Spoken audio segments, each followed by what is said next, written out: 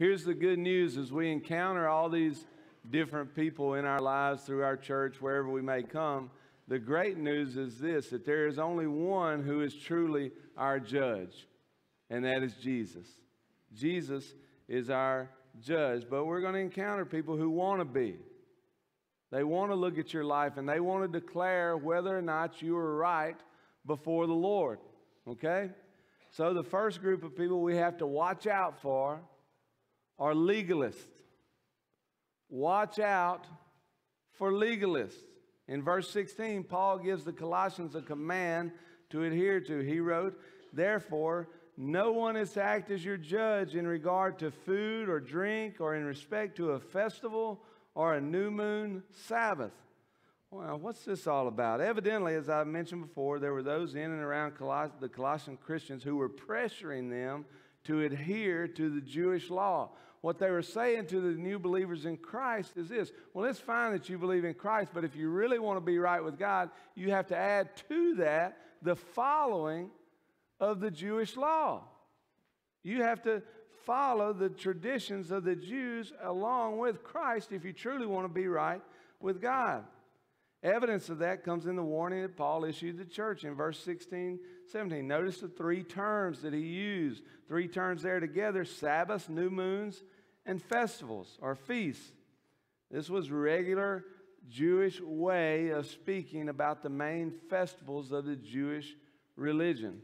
Food and drink referred to the diet, of course. You know that in the Old Testament, God gives them a strict sort of diet of what they could eat and what they couldn't eat. And in many cases, someone standing as a faithful Jew was based on following their dietary regulations. But we know in the New Testament, Jesus explained that it's not what enters the body that makes one unclean. That's in Mark 7, 18 through 20 if you want to look it up. Peter had a vision, you remember? Peter had a vision declaring food that was once declared unclean, God declared clean, and he was instructed to eat. And he said, "Lord, I've never eaten anything unclean." And God said to him, "What I've declared clean, do not declare unclean." So the believer in Christ was not required to follow the Jewish ceremonial laws in regard to what they ate or what they drank. But those Judaizers wanted them to follow. They were legalists. They wanted them to follow their rules. Neither is the Christian required to celebrate the festivals or the feast of the Old Testament. When Jesus came, he fulfilled them all. There was no reason for them to carry out these festivals anymore. Well, what about the Sabbath? Preacher, don't we still honor the Sabbath? Don't we still keep the Sabbath? Isn't that what we're doing here today? Keeping the Sabbath? Well, actually, we do not. We celebrate the Lord's Day. In a rare glimpse of the early church, Acts 27, we see the church worshiping. When did they worship? They worshiped on the first day of the week, a day commemorating the resurrection of Jesus. Well, someone may say, well, shouldn't we have a day of rest? After all, God took a day of rest. Shouldn't we follow his example and have a day of rest? Well, physically, absolutely. We need a day of rest. That's great. You ought to take a day of rest. Take 2 days of rest if you want to. But listen, Jesus fulfilled the law. Believers are no longer under the law. Is a day of rest good? Yes. But spiritually speaking, listen to me, we find our rest from our labors and our efforts to satisfy God in Jesus Christ. I think we look at the Sabbath wrong sometimes. You see, in the Old Testament under the law, God did instruct them to take a day of rest, but spiritually speaking, the day of rest was to show their dependence upon the Lord. They worked 6 days. They toiled 6 days to make it happen and to gather their things and to have food and to cook and all these things. And then God said, on that seventh day, you rest. And that was a demonstration of their faith in God and His provisions for them. Now, the Jews came along later and added all sorts of rules on their own, man-made rules that had nothing to do with what God was doing there. But they demonstrated their faith in God by stopping work on that day. They said, God, you're going to provide for us this day. We trust you with that. Now, the believer puts his faith in Christ. And we don't toil or labor after our salvation, but we put all our faith in Christ and we rest in Christ. The false teachers were judging the Colossian Christians based on their adherence to the Jewish law, but Paul wrote, no one is to act as your judge. The term judge means pass unfavorable judgment on, criticize, find fault with. We're not to allow others to intimidate or to question our spirituality. No man can determine what's right and wrong. Only the Lord determines what's right and wrong. And we find that by reading His Word and trusting the Holy Spirit as He guides us. But legalism can still be a problem today. The Jewish leaders were legalists to the max. You follow this rule, this rule, this rule, this rule, and then you're right with God. They didn't care about the heart. They wanted you to follow the rules. And the church can still be legalistic. The church has established all sorts of rules in its day. You know, when we talk about Baptists, one of the things that people always say about Baptists is Baptists don't dance. Well, I got news for them. I know a lot of Baptists that dance. But let's think about dancing. What does the Bible say about dancing? Can anybody quote me a verse that says that the Bible says, do not dance? Anybody? I'm waiting. Raise your hand. All the way back here. I see you back there. Quote me one. No, you can't. There's no regulation in the Scripture condemning dancing. In fact, a number of people in the Scriptures have danced to the glory of God. Moses' sister Miriam danced to the glory of God. King David danced to the glory of God. Now, David got in trouble for his dancing with his wife, but not from the Lord. The Lord was pleased with his dancing. Now, parents, don't get nervous here. To be sure, there can be some dancing that is not appropriate and can lead to bad things. Listen, young people, when you're out there dancing, I know you're going to dance. Don't be gyrating up on somebody. You know, keep a little distance in there, you know. I don't know if that's a good word to use in the church, but let's just be honest, okay? So I've seen some folks dancing. They need to put a little space in there, leave some room for the Holy Spirit between them. And it can lead to bad things, so let's be careful how we dance and what we do. Let's honor the Lord in all things. There are other denominations that put prohibition on styles of dress and makeup. But none of those rules are found in the New Testament. Certainly, ladies, in 1 Peter, the Scripture calls you to not let your beauty simply be on the outside, the adorning of yourselves with gold or makeup or clothes or all these things, but that your beauty should come from the inside. But it doesn't say that you can't dress in a certain way. But we know that we are to dress modestly. Paul said, I also want women to dress modestly, and the Scripture indicates that men are to dress modestly with decency. Both men and women should dress in a manner that honors God. Now listen, we don't have any hard, fast rules about how we're to dress, but ladies, listen to me. Men, listen to me. Young people, listen to me. You should dress, the Scripture says, in a modest manner. Your body is not for everybody else's view or pleasure of their eyes. First, your body belongs to the Lord. And second, if you're married, your body belongs to your spouse. And so we should honor both the Lord and our spouse with how we dress, and we dress modestly. But there's no hard, fast rules how to do that. My point is this. Believers, do not allow legalists to make rules for what a good Christian is. Read the Word of God. Listen to the Holy Spirit of God and follow His ways. Follow Christ. Paul said all these practices of the Old Testament were a shadow of Christ. Look at the scripture again. Things which were a mere shadow of what is to come, but the substance belongs to Christ. And so we get caught up in following all these rules. That's like trying to hold the hand or to hug a shadow when the reality of the person is there. You're following something that you can't touch, you can't feel, that doesn't do anything, the shadow, when Christ is right here with us. So let's not worry about the shadow.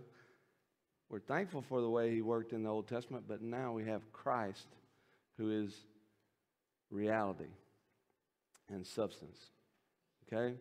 So you can follow a bunch of rules man set up, but it will never change your life. It will never change your heart. There's only one way that your life and your heart will be changed, and that's faith in Jesus Christ. And if you'll trust Him, if you'll trust the sacrifice that He made on the cross, believing that He died, He rose again, and having, as the Holy Spirit convicts you, having the faith to turn from yourself and your sin and to walk after Christ, He'll save you and He'll change you. You'll never be the same. You don't have to follow a bunch of rules. We follow Christ.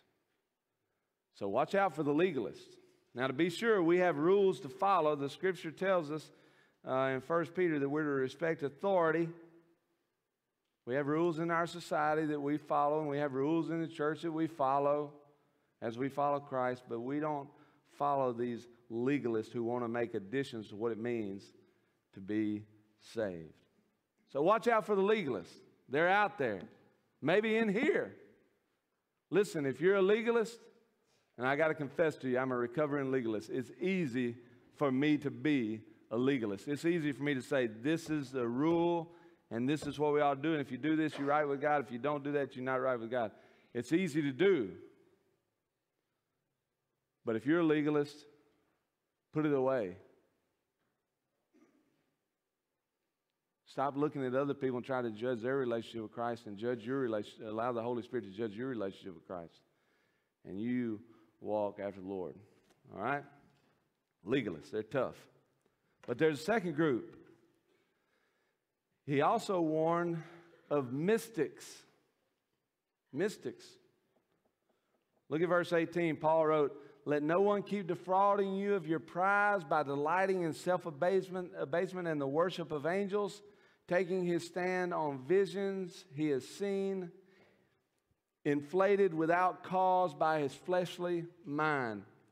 Paul warned about those who were defrauding the Colossians of their prize. Their prize was Christ and their relationship with Christ. The word translated defraud could be translated disqualify.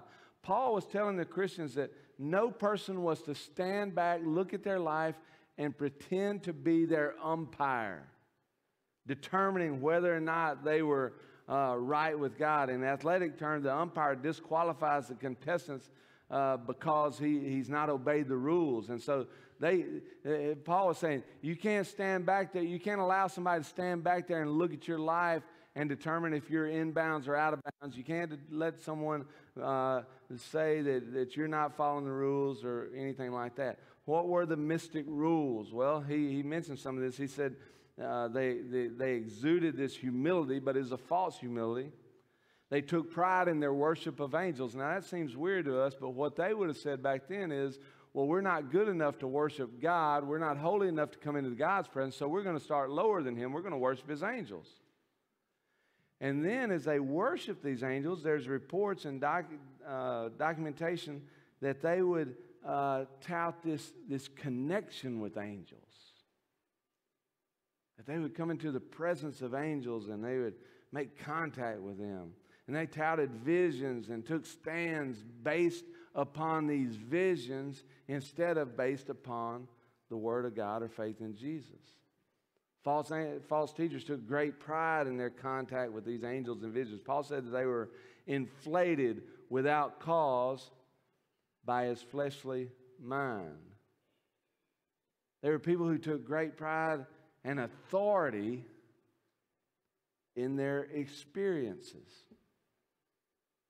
The worshiper of angels may say, as I said, I'm not good enough to worship God, but I'm going to worship these angels. And they said that they saw these angels. They had conversations with these angels. And as they told other people, they said, this is why I'm able to do this, because I've talked to angels. And so they would legitimize their practice by saying that they've had contact with angels. They would say, well, down through the centuries and even in modern day, people say, well, I had this vision. God spoke to me in this vision. And so the reason I'm able to act this way, or the reason this is right, is because I had a vision from God and God told me this was right, and so I'm doing this. Maybe contrary to Scripture, but they said, I'm standing on this instead of the Word of God because God has given me this new revelation in this vision. And so they would tout these visions as an indication that they were right with God, and the experience of visions legitimized them. Paul says, watch out for these mystics. Well, there are those still today who promote experience over a relationship with Christ and over the Word of God. There are those who suggest that you have to have you have to experience a certain phenomenon or you cannot be Christians. There's a denomination that tells us unless you have spoken in tongues, you cannot be a Christian. Simply stated, I want you to listen to me very closely. I don't want you to misunderstand what I'm saying right here. This denomination says that you cannot be a Christian unless you have spoken in tongues. Simply stated, that is unbiblical and completely and utterly false. Nowhere in the Scriptures will you see salvation tied to speaking in tongues. Salvation is not tied to anything else except the conviction of the Holy Spirit and a man repenting and putting his faith in Christ alone. That is where salvation comes, not from some experience that you have. In fact, 1 Corinthians 12:30, I don't know how they keep preaching this. 1 Corinthians 12:30 is really clear that not everyone has the gift of tongues. When Paul wrote, all do not speak with tongues. Could it be any clearer? But many try to make experience a part of salvation. But the only experience you and I or anyone else needs in salvation is, like I said, conviction of the Holy Spirit and faith in Christ. But there are still those around us who say you have to have this experience. And they claim all sorts of experiences. Well, listen, let's just get this out of the way. I know some of you are probably saying, well, preacher, what do you think about the gift of tongues? Well, here's what I'm going to tell you. It would be hard for me to believe the gift of tongues is still active today. The gift of tongues is something that comes upon someone by way of the Holy Spirit, the gift of the Holy Spirit, and that person begins to speak in a different tongue by the power of the Holy Spirit. And when that person speaks in tongues, that is an infallible word from God. Some would say the gift of tongues was active in the New Testament days to legitimize the Christians there. I would go with that. And some would say that it has ceased. They would say that all the gifts have ceased today. Now, I can't be dogmatic about that, but I'm just telling you kind of where I am. Now, I do believe in something called ecstatic utterance. That is different from the gift of tongues. That someone speaks in some different way of speaking, that is an ecstatic utterance. But it is not the infallible word of God through the gift of tongues. And if somebody wants to do that, I'm not sure what the benefit of that is. I don't do that. I've never done that. I've never experienced tongues or any other language. I tried to speak a part of Spanish one time, but it didn't work. But if someone, If someone wants to have an ecstatic utterance, or they have an ecstatic utterance, I'm not to judge that. That's not my business. Okay? So believers may have some spiritual experience of varying kinds. Experiences themselves are not evil. When we try to make our experience, here's the problem. Listen close. When we try to make our experience the standard for all believers, and when we say, if you have not had this experience, then you can't be right with God. If you have not experienced this, then you can't be a true believer. That's when experiences, we don't need to pay attention to that. That's when the mystics are trying to make you something that you're not. Or they become arrogant or put themselves above you. Here's the thing. Christ is central. Not rules, not experiences. Christ is central. Watch out for legalists. Watch out for mystics. One more. Watch out for ascetics. Paul's final warning is against asceticism. Asceticism is a religious philosophy which teaches that depraving the body or harming ourselves or depriving ourselves of something makes us holy or gains more approval from God. There have been many down through the years who have sought to find favor with God through denial or deprivation. Some have slept on hard beds, and they said, if I have no comfort, I sleep on this cold, hard stone bed, then I'll become holy, or it'll please God. Some have slept out in the snow without shelter and without heat, and they did this in the name of making themselves holy or more pleasing to God. Some have climbed flights and flights of stairs, even on their knees, to the point that their knees burst open with blood in order to please God or find themselves pleasing to God. But those things do not bring one into favor with God. To be sure, there are times we deprive ourselves for the purposes of God, but listen to what the Scripture says, what Paul is describing here. He says, if you died with Christ to the elementary principles of the world, why, as if you're living in the world, do you submit yourself to decrees? Do not handle, do not taste, do not touch. Why are you listening to these people who tell you to deprive yourself of the things that God has given you? As I said, sometimes we do deprive ourselves. Certainly there have been missionaries down through the ages who've sold everything they have, and even today sell everything they have as they live in somewhat of luxury, and they move to a foreign country somewhere and they live in a mud hut with a grass roof. And they have very little, and God calls them to that. We know that believers sometimes deny themselves food or something else for the purpose of prayer and fasting. Of course, the Lord encourages His people, and we're called to fast and to focus for the purpose of focusing on something for the Lord, some purpose of the Lord. But not everyone's called to live in the cold. Not everybody's called to live in a cardboard box. We see in Scripture that God blessed many with wealth. Job was a wealthy man. Abraham was a wealthy man. David had anything and everything in his disposal, and he was called a man after God's own heart. The problem with ascetics is that it's just not a teaching from God. And those around the Colossians were trying to pull them into this man-made religion and calling them to do something that God's not called them to do. Now listen, this is probably not something that you and I deal with.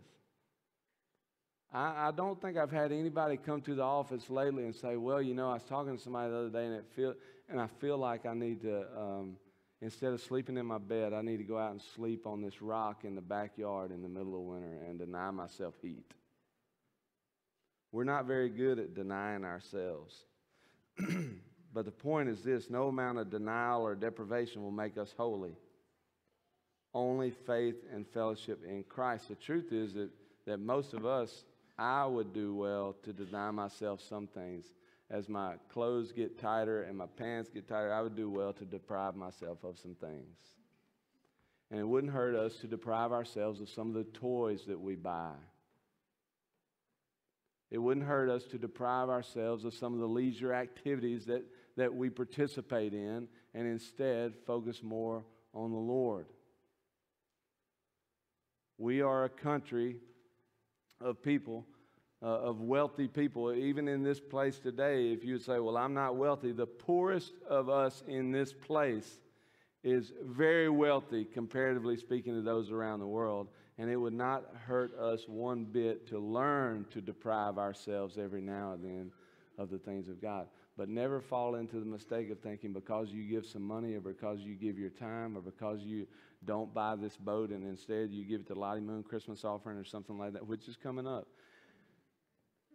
That will not make you more holy in the eyes of God. The only way that you can be holy in the eyes of God is if you're washed in the blood of Christ and you stand. God sees you through the holiness of Christ, and the holiness of Christ is cast upon you by His grace. No amount of working, no amount of sacrifice can bring you salvation. Only the blood of Christ. So listen. Watch out for the legalists, those who want to make the rules for you. Certainly the Bible has do's and don'ts. We want to follow those, but you read the Bible and see what the Bible says about do's and don'ts. And you trust Christ and you follow Him, not all the legalists around you who want to make these extra rules that you have to follow. Beware of the mystics who say unless you've had this experience, you can't be truly Christ. You can't be the child of God unless you've had this experience. Christ is above any experience. Beware the ascetics who will call you to deprive yourself. And if you deprive yourself enough, just maybe, God will let you into His kingdom. Beware of them because the Bible says this. Listen close. Whoever calls on the name of the Lord shall be saved. If he has the right experience, no. If he gives away all his money, no.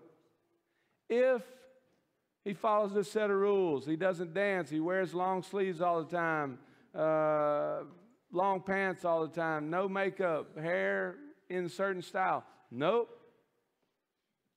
Whoever calls on the name of the Lord shall be saved. The promise of Scripture is this. He saves us by His grace, not our works, lest any man should boast. So if you need Christ today, stop striving, stop working, rest in Jesus. Trust Him, follow Him, put your faith in Him. He's done all the work for us. Let's pray together. Father, thank you for your grace. I'm thankful for your word. I'm thankful that you've provided everything that we need for salvation. And the truth is that we cannot earn your salvation, but it's only by your grace that we are saved. We are utterly wretched. We have nothing to bring before you. But God, in your grace, you stooped to our level. You sent your one and only Son, Jesus Christ, to walk on this earth without sin, to be the ultimate sacrifice, the once-for-all sacrifice, perfect sacrifice, unblemished sacrifice for our sin. And Lord, any who will trust in Him will be saved. And Lord, I pray that you'd help us to be men and women who carry that message out. And if we have a tendency to go any other way, may you strip that from our hearts and strip that from our minds.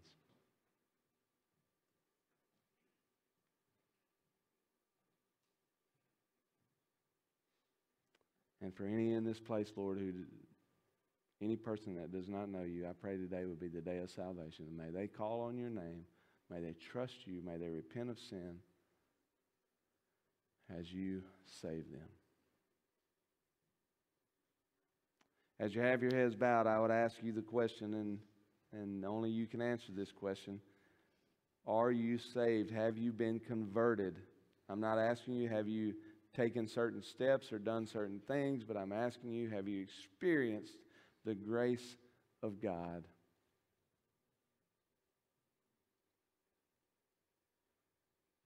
Have you been converted? Have you been pulled from darkness into light? If not, I would call on you again to quit striving and simply call on the name of the Lord. Would you just confess your sin to Him? Acknowledge that His way is the right way. Lord, I know I'm a sinner. I know that I've failed to live according to your standard. I failed to think according to your standard. And so now, Lord, I give myself to you. I place my faith. I give you my life. I'm determined to walk after you. Will you save me? Will you accept me as your child? And the promise of Scripture is He will. In just a moment, Brother JD's here, Brother Tim's here. Brother Raymond's going to sing a song, and as we sing, that's a time for you to respond to God's Word. Maybe you may look at your life and you say, you know what, I've been a legalist for a long time. I've added all these rules and said, unless I follow these rules or unless someone else follows these rules, they can't be right with God. You may want to repent of that this morning and just ask God to give you some freedom there. You may be one who's felt bad because you've not experienced certain, or you've not had certain experiences and you thought your faith was a second-rate faith. You may want to repent of that. If God wants you to have those experiences, He can certainly make you have those experiences. You may be one who's bought into the lie of depriving yourself, or the truth is you may be one who say, you know what, I really do need to deprive myself of a few things and so I can focus on the Lord. I need to fast sometimes, or I need to sacrifice my time. You can repent of whichever one those are. But I'd ask you to respond to the Lord today.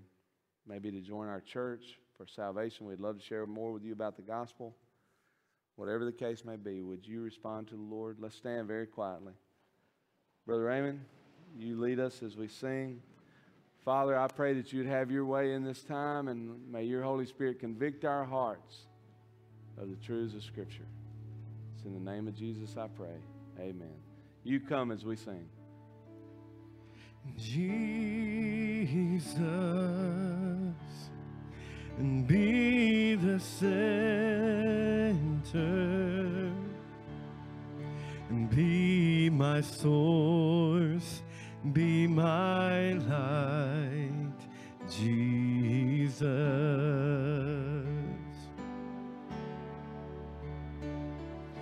Jesus, be the center, be my hope, be my song, Jesus. Be the fire in my heart, be the wind in these sails, be the reason that I live, Jesus, Jesus. You can be seated for just a moment. Our men are coming forward to get the offering plates. I do want to say a word of thank you to you for the great trunk or treat that you participated in last week. You did a wonderful job. That's what I love to see. I think that's what the Lord loves to see. When we say we're going to do something, we do it to the best of our ability, and I'm thankful for that. Speaking of that, I hope you have a shoebox. Miss Bejo, when these have to be turned in? Today. Man, so if you have your shoebox at home, you need to get it up here. It's going to be closed today, Miss Bejo. Tomorrow be good? All right, this week. So get your boxes. She crawfishes, doesn't she? Anyway, get your boxes, fill them up. Let's do it right. Let's not have 5 or 6 or even 50 boxes. Let's accomplish our goal as the people of God, blessed by God, given the resources to do whatever we want to do. Let's get it done, and let's make a good show. And if we're going to do this ministry, if we're going to participate in it, let's do it right, okay? Let's see. Anything else we need to say before I go? You know, with that in mind, you talking about going all in, we're going to have our Carols by Candlelight on December 11th and 12th. How many of y'all remember what that is? Some of you do. We did it about 8 to 10 years ago. But anyway, we're not going to do it at the Civic Center this year. We're going to do it up here in the WMU building upstairs in our banquet room. But we're going to host it 2 nights because it's a little bit smaller of a venue. And, you know, we had 50 trunks for Trunk or Treat. But all I need is 20 hostesses. And that's going to be that. So you can sign up online for that. All you have to do is decorate your table and invite people to fill it. That's it. We'll take care of the food and the entertainment. It'll be a great night. All right, next Sunday, don't forget we have our annual meal together over in the gym. We'll come to church. We'll go to Sunday school. You'll bring your best desserts. That's the ones you do the best. You cook the best. And vegetables. So you come, we'll provide meat and bread. You come, tea and all that stuff. So you come and be a part of that. I want you to pray for me. I'm preaching tomorrow.